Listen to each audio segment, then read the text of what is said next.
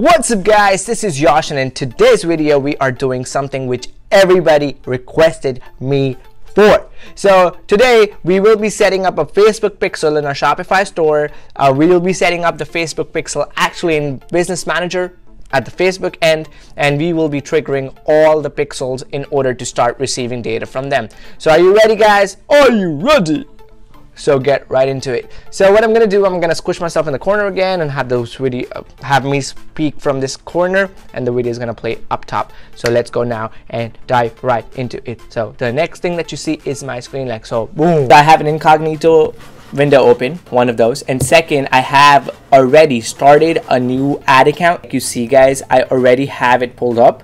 So in order to create a pixel, first thing that you need is a Facebook account, a business Facebook account. Then you go to business.facebook.com and you create an ad account. Once you create an ad account, you go into like right up top here and you go to pixels. Once you click on pixels, this page is going to open. Select the pixel that you really want to work on the top left corner right here. So we are doing this and we're calling it pixel tutorial. So we're going to create a pixel here. It's very simple, just Facebook name it for you because it kind of makes sense most of the time. Hit next and it's going to create a code for you that you could email to your developer, which we're not doing because we are entrepreneurs and we're going to actually keep it lean to the bone. So it's going to create us a code, and there are two ways of doing it. You could use an integration and go to Shopify, but what I'm actually teaching you is how to do this. So I'm going to go back, copy and paste it. So actually the blue thing that you see right over here, the blue link, if you see right in between FBQINIT right here, when I remove the cursor, you see that is actually our Facebook pixel. So once you have this, just copy the code and we will go up here and paste it. Once you paste it, like I told you, our code is right here is our code. So we're gonna copy the code and hit Command C, copy it. So for this, we will actually go into shopify.com, boom, then get started, and we're going to create an account. So we're going to go Yash at wisdomified.com, and I'm going to give it a password, and we're going to name it the store pixel.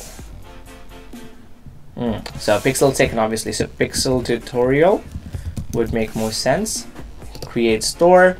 So it's going to set it up for us and all of the cool stuff. I suggest doing it different kind of ways, but this is how it is.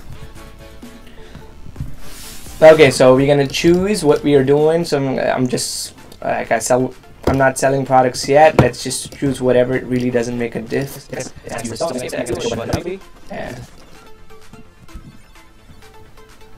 So boom, our store is ready now. So what we have to do first thing is go into online store, click on preferences. So it's online store preferences, 2 steps. And first, second, third. The third thing is Facebook pixel ID. So it's the same pixel ID that we copied from right in the middle. So 120611812770963 is what we're gonna put here. So 12061181827700963. So this is our Facebook pixel. So we're gonna hit save. So it actually should have reverted back. So we're gonna go back here and see this theme in order for the pixel to actually fire once. So we're gonna come back here and it should be working now. So let's check pixel status and close. So you're gonna go back and refresh it. You could use Command R to refresh on a Chrome browser.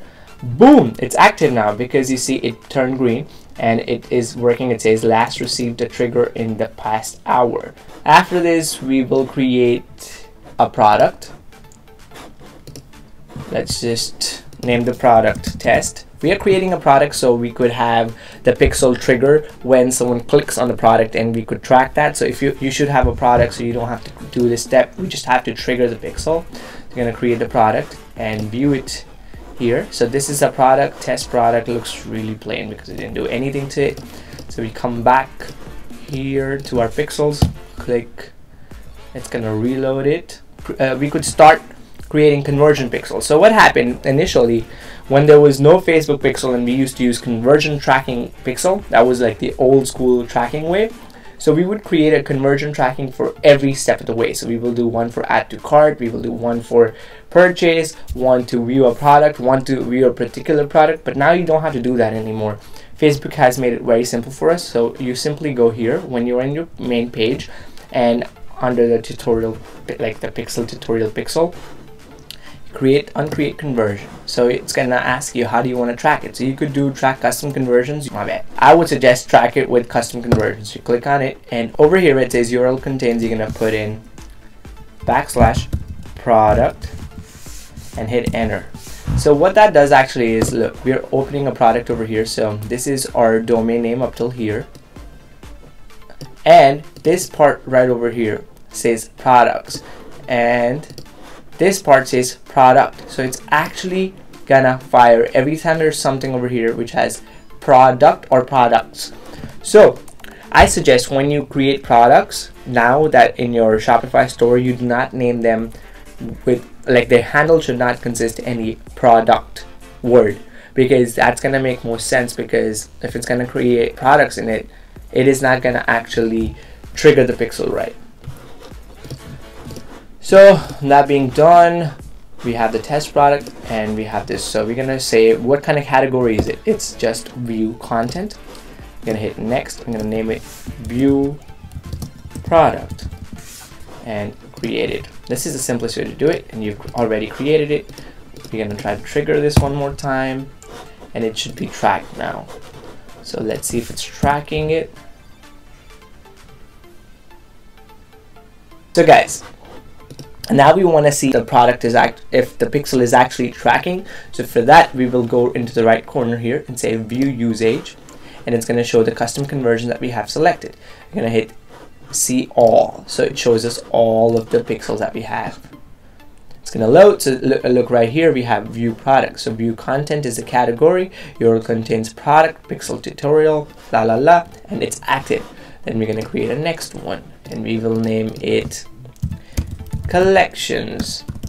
Say if you want to send your audience to a particular collection and you want to track them, this is when you will use this kind of conversion.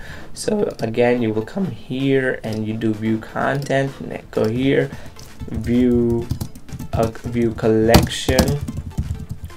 The same way you say you have legging collection, so you could do view over there, do legging -collection, and save that. So it's gonna say no activity yet because we do not have it triggering. Nothing is gonna trigger it. So we're gonna go back to our Shopify store and create a collection.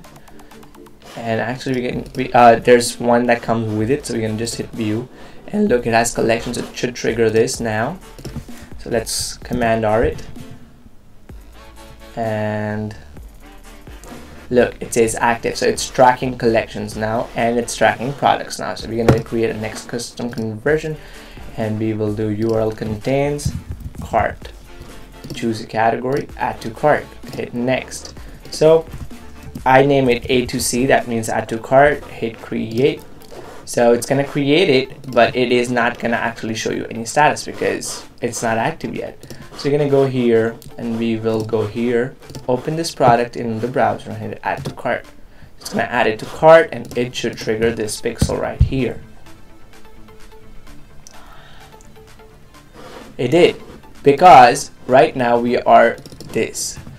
The cart on the top left in the URL section actually triggers this, because this is the rule. The rule says if the URL contains cart, then it should trigger. So it's actually working. The same way, you're going to create a next custom conversion for checkout, and you could do checkouts,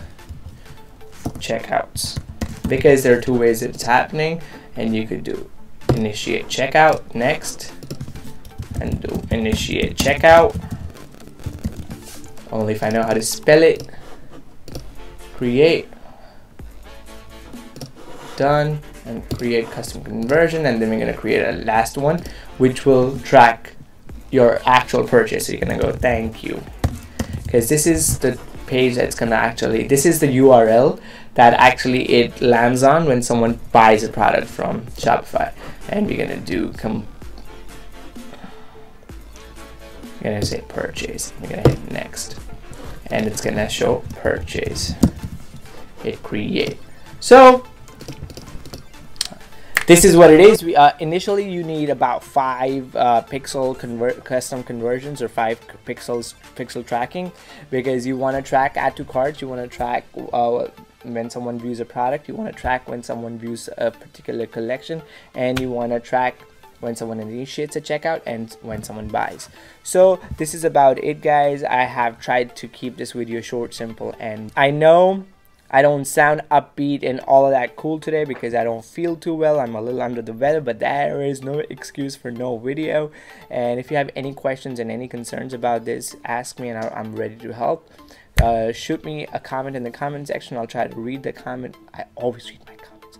I'll read your comment and I'll respond to that. And if you have any questions, ask me. So for my last video, click here, subscribe to my channel. Thank you so much, and peace. Boom.